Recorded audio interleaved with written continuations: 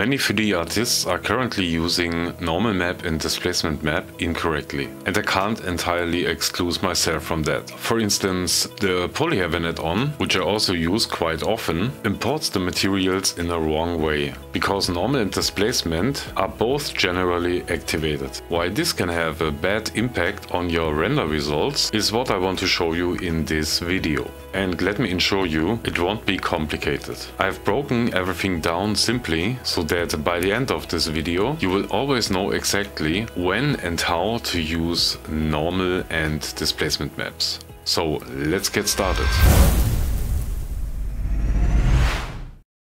So at first, what are normal maps and displacement maps about? These two textures are included in PBR material texture sets. And these are the common materials you can download as textures from platforms like Polyheaven. PBR texture sets typically consist of sets of 5 different images. Each of these images are representing a specific property of the same surface. Usually we have 5 different individual images of the same surface. These are ambient occlusion, the color map, the roughness map, the normal map and the displacement map. Today we will focus on the last two. Briefly summarized, AO, ambient occlusion, is like a slight shading map where darker areas appear wherever objects, such as stones for example, are close to each other. The color map is not just a diffuse color, but ideally an image that was perhaps photographed without shadows and without noticeable depth. Then we have the roughness map, where we see the roughness of the surface. The normal map provides the direction of the faces, and the height map shows the height of the surface on every pixel.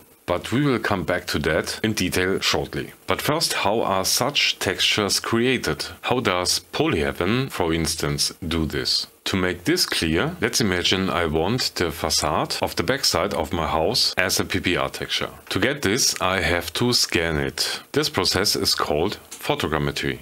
And it's so precise that it's almost like cutting out a piece of my facade. During this scanning process, you naturally get the color, displacement and normal map. The other maps are generated through a parallel process, but they don't play a major role for now. Okay, so much for the basic concept. Now you have a rough idea how these maps are generated, which is not entirely unimportant. Let's move on to the displacement map, because it's the simplest one. When you look at this map, you can easily remember the higher the pixel, the higher the geometrical point that corresponds to it. Simple as that. And now some points are higher and some points are lower. The displacement then deforms the surface or the geometry on which this texture is applied. Of course, it has to be subdivided, which eats performance, but it looks very good. So we remember, real geometry is created in this process. This will become important later in this video. Okay, so now let's look at the normal map. Normal maps don't represent the height, but more the direction of the surface. And this method is extremely efficient in terms of performance. I will show you why in a moment. Let's take a look at this scan and examine the normal map in more detail. A normal map, as many of you already know, consists of 3 primary colors: red, green and blue. Red indicates the direction of the surfaces left and right, green indicates the direction forward and backwards, and blue shows, let's say, the overall intensity of the directional changes. What's interesting here is that the blue channel is actually not really needed. We could even reproduce it afterwards ourselves. It essentially represents, to put it simply, just applying the Pythagoras theorem to x and y, that is, red and green. If you apply the Pythagoras theorem to green and red, do a little addition and subtraction, a bit conversion, you know, you could generate the blue channel yourself afterward. But even this calculation is already done for the computer. And that's exactly what makes it very efficient for games. It runs faster on all kinds of machines. And here's the biggest difference to the displacement maps. The normal maps does not change the geometry, but only affects how light behaves when it hits the surface. Okay, now you might say, one changes the geometry, one changes the light behavior. Sounds completely fine. But no, that's not quite the case. Imagine you want to have a brick wall using a texture set. Okay, no problem, we just download the texture or we use the polyheaven add-on. Whatever it might be, we look at the color. Okay, it looks a bit flat. It's supposed to be a close-up, so we use displacement and subdivide the surface. Then we connect the normal map and whoa! Okay, here's another example. We have this stone floor, which fundamentally doesn't look bad. And now I will remove the normal map and you will immediately see what I mean. All those black intermediate layers disappear and now the lighting is correct. Do you see those surfaces starting to clip? So what happened here? We actually did everything correctly, right? Let's go back a few steps. The displacement map creates the geometry. Now we want to use the normal map to direct the light a bit better. But hold on, the light has already been modified by the displacement. The real geometry is already changing and redirecting the light's angle. So we are trying to double twist the light. Imagine this. We first changing the angle of the surfaces using displacement. And then we further alter the angle of the surfaces with the normal map. So for the stones, we don't just have an angle nearly by 90 degrees. We now have an angle by nearly 180 degrees. And this is too much. And for some reasons, this is more noticeable since Blender 4.2. Maybe since the new principled BSDF 2. But whatever the reason is, we could welcome it, because the logic behind is very clear, right? You can't double tilt an angled surface, so you see and understand that it can't work. Therefore, if you want to use displacement, and you should definitely use it in close-up shots, then leave out the normal maps. Both are simply baked from the same surface to a plane to generate the texture. To recap, if we scan a surface to generate the textures realistically, we place a surface underneath and bake it all down to a texture. This means all these height differences are the same everywhere on a height displacement map and on a normal map. So when you use displacement in combination with normal maps, it's just too much.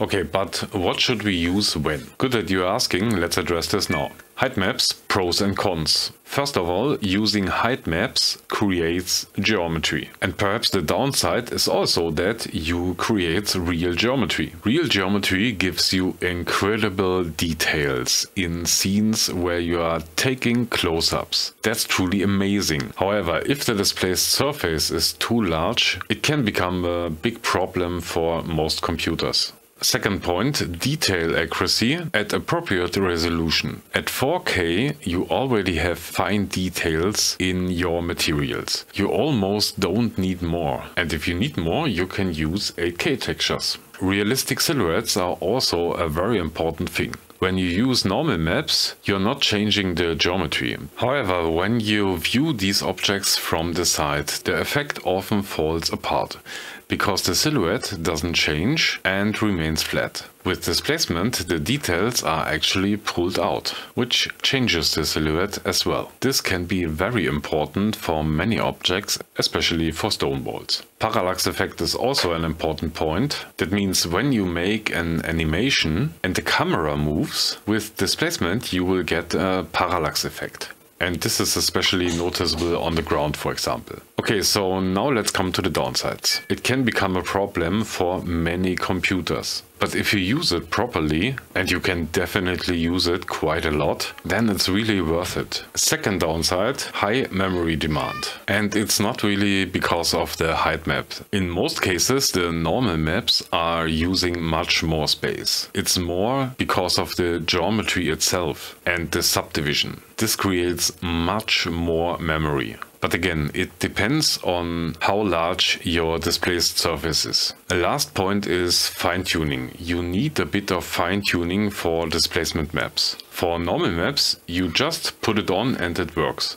But for displacement maps, you have to do some fine-tuning. Just a bit, not much, but it's just a point. So now normal maps, first advantage. very effective and less computer intense. Even the Pythagoras calculation on the blue channel is offloaded from the computer. As a result, rendering is faster, loading is faster, and that's why it's used in game engines. And sometimes it also depends on what kind of surface you want to represent. In some cases, normal maps are a bit better than height maps, on flat floors for example. The reason for that is that the normal map represents just a direction, and sometimes this can give you more accurate details. Also, simpler integration. In most types of software where textures are used, displacement doesn't always work, but a normal map always works. It's easier to integrate, it's inherently integrated in DirectX and so on. A normal map always works. Disadvantages: no real deformation. Only light and shadows are affected, and often there are issues with baking. I also sometimes have issues with that. With normal maps there are often more problems when baking. Not just in Blender, it also depends on unwrapping and so on. And maybe at that point I always recommend Marmoset Toolbag for baking normals. I think it's better than Substance or Blender. This leads to the following. Normal maps are better for games, game engines in general, and for slow computers. But if you have a close-up scene and maybe a good computer, you should definitely use displacement. It gives you more clear details, parallax effect, and so on. It just looks better. So what should you take away from this video? Normal maps and displacement maps are always based on the same principle of baking, which starts from a flat surface. Therefore, they contain the same surface data. Displacement maps are changing the geometry in a real way, while normal maps only influences the shadows and the light's behavior. If you use both on the same time, you can get shading artifacts and bad results. In modern workflows, especially with high-resolution 4K textures, a normal map is no longer necessary. I highly recommend to use displacement map, and in any case, don't combine normal and displacement maps at the same time. I have struggled with this topic myself for quite a while, because it seemed absolutely logical for me, but I was surprised that the topic isn't really addressed anywhere. At this point, you should now clearly understand when to use a normal map and when to use a displacement map. I think that's pretty straightforward. And displacement can be handled by many computers. It's not always as demanding as it seems at first glance. And now you can also use it with Eevee, which is absolutely great. Okay, I hope this video was useful for you, and I will see you next time.